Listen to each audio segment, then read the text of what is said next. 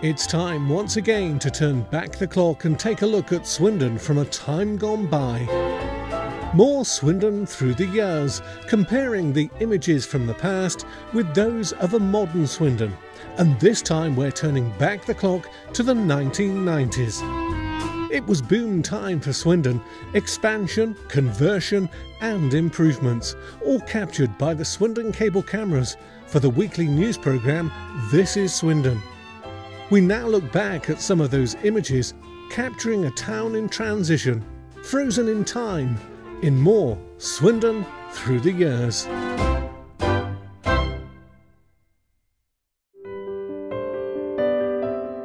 Delving into the Swindon Cable Archive, we're turning back the clock to 1994. Another look at Swindon through the years.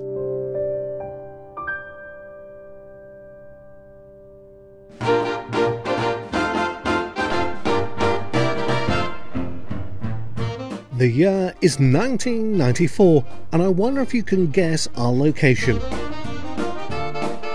We are in West Swindon, and a vacant plot of land that was about to be redeveloped. We are on the corner of the roundabout facing the old Renault building. In 1994, this vacant plot off Shore Road was the proposed site for a filling station.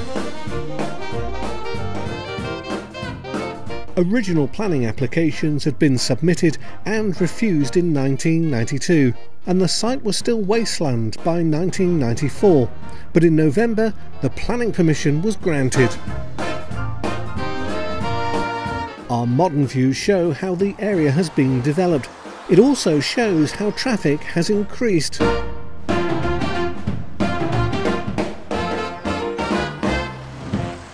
The garage is operated by Shell and provides one of the few filling stations in the area, apart from the nearby Asda superstore.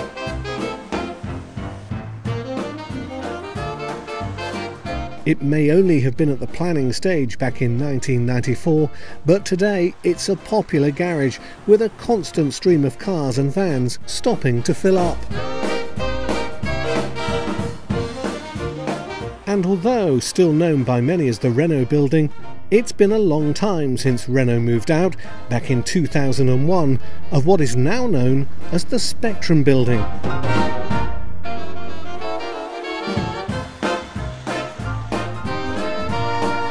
The then and now views provide a fascinating comparison.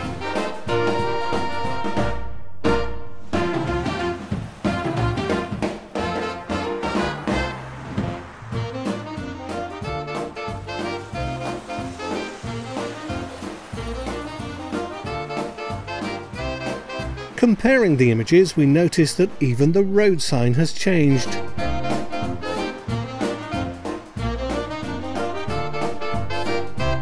It's still Shore Road, but now a modern version of the same sign has replaced the original.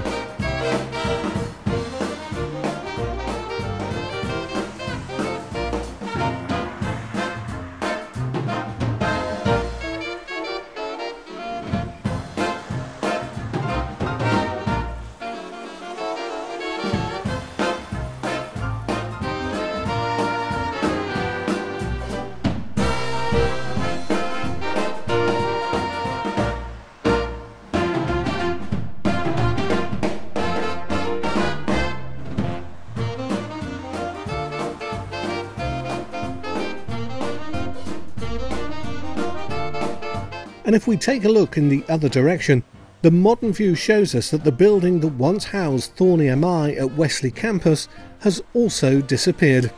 It's another of the town's Aldi superstores. Wesley Campus was one of the 1980s steel and glass office sites that have been swept away in our modern town.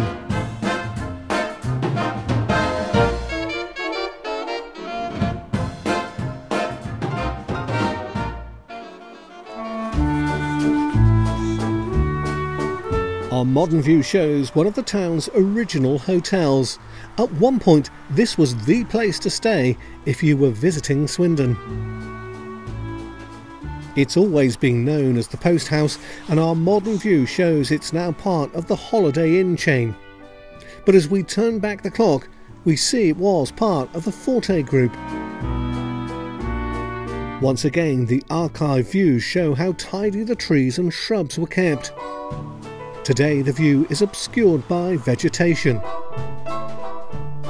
It's easy to forget that for many years this was one of Swindon's premier hotels, with its modern concrete architecture situated on the outskirts of town.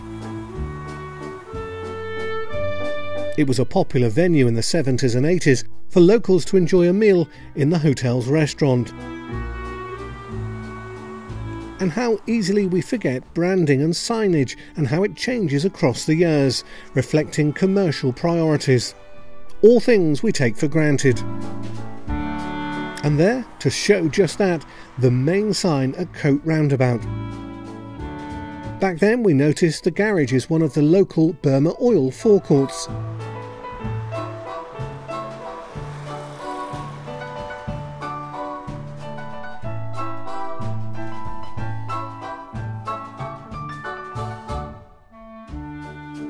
It also shows us just how much busier the traffic flow is in the more modern view.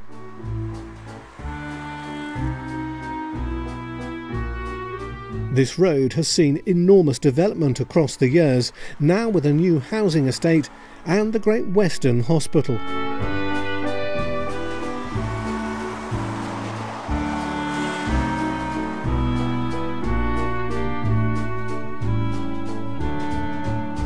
The Sun Inn, especially popular in the warm summer months for those walking around nearby Coate Water. And the nearby petrol station, still playing their part in a modern Swindon. More views that reflect just how Swindon has changed through the years.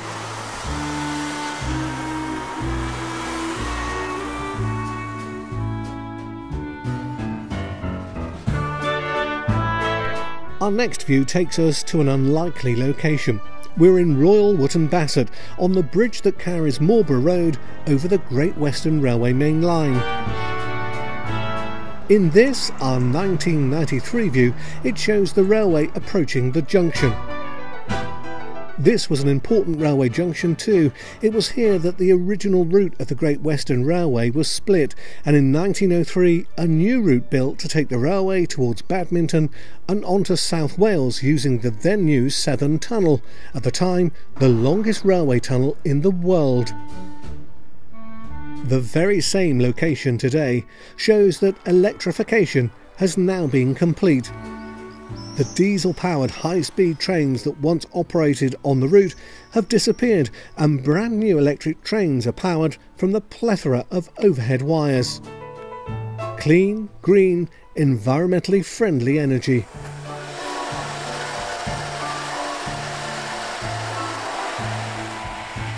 In this view you can clearly see the junction with the line to South Wales curving off to the right. The wires and masts of the catenary have altered the view completely. It looks like knitting strung up above the railway. The modern eco-friendly powered electric trains operate on one of the most modern railways of today. However, there is a certain irony that these Japanese trains, many of which have been imported, run past the side of the old railway works in Swindon. As part of the modernisation, the Broadtown Road overbridge was completely rebuilt just a couple of years ago. In fact, the deck raised to provide extra clearance underneath for the electric wires.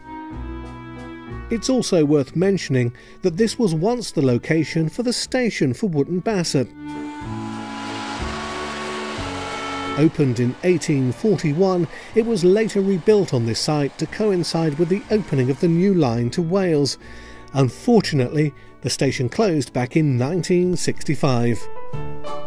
And to the right of the junction would have stood the public house, the Beaufort Arms. It was situated on Station Road in Wootton Bassett and was closed when it was gutted by fire and later demolished and replaced by housing. The comparisons with the images from the 1990s clearly show how the view has dramatically changed. Only the route of the railway remains the same. This railway junction at Wootton Bassett is another example of how the passing of years has seen a familiar sight that we all take for granted transformed beyond all recognition in the name of progress. And although the modern railway is fast and efficient, who wouldn't love to turn back the clock to see a King or a Castle steam locomotive roaring once again along the main line through what is now Royal Wootton Bassett.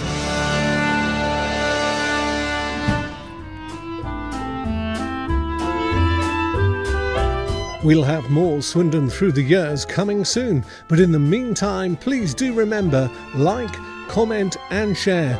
We'd like to hear your memories of a changing town. And look out, more Swindon Through the Years coming soon.